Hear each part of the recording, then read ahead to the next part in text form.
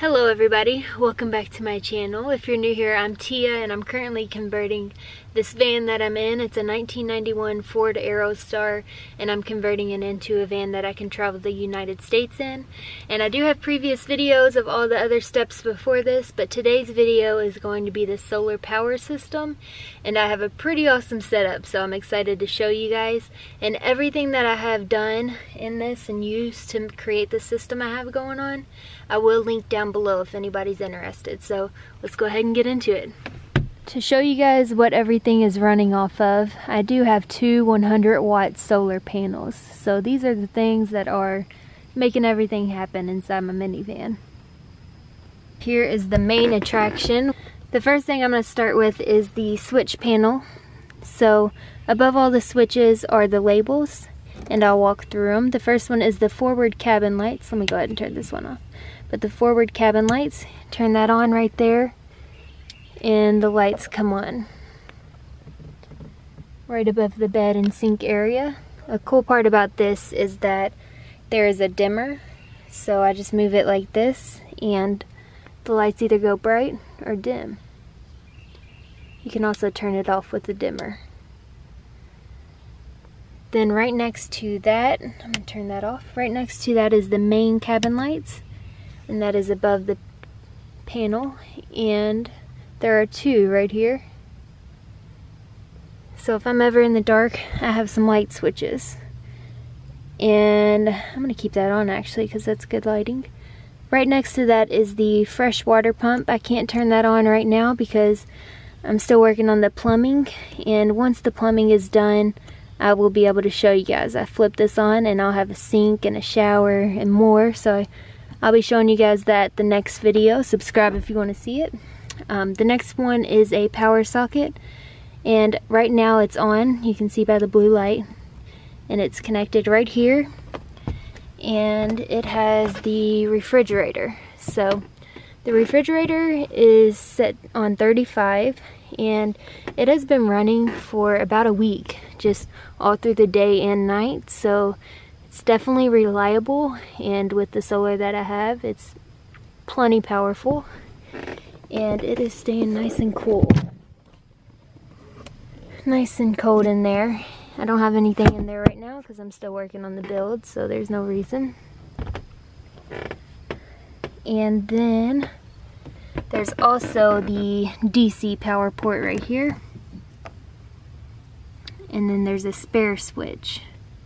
So this is for anything I want to add later on. I could just add it right there. And then under that is the USB.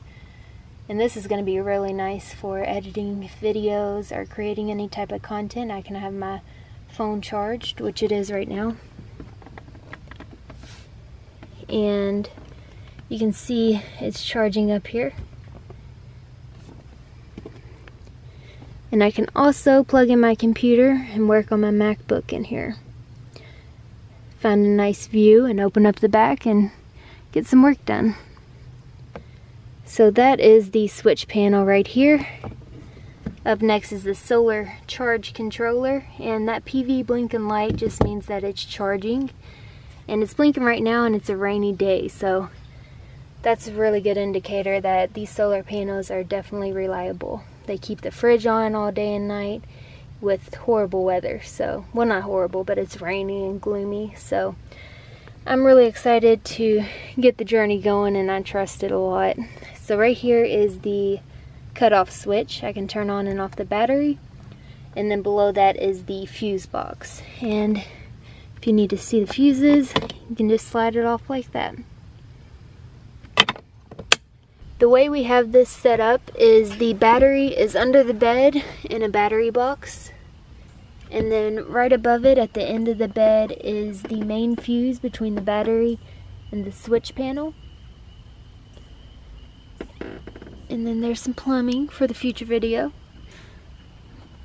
But right over here, how it was all set up was we got this piece of wood, we put everything on it, and we had a spot open like this, but it was this size, and we put all the wires inside of it, and this is how it turned out.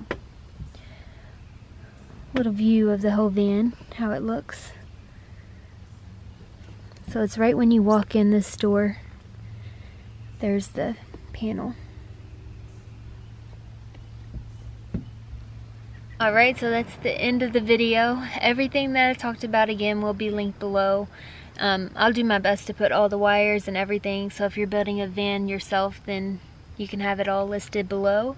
And other than that, thank you guys so much for watching, and I'll see you next video when I'm doing the plumbing. I'm very excited, as you can see.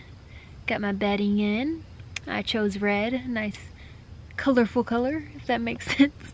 And also all the stove and everything. And it is getting very, very, very, very close to the adventure. So subscribe if you want to see all of that. Give this video a thumbs up for me, and I will see you next time. Bye guys.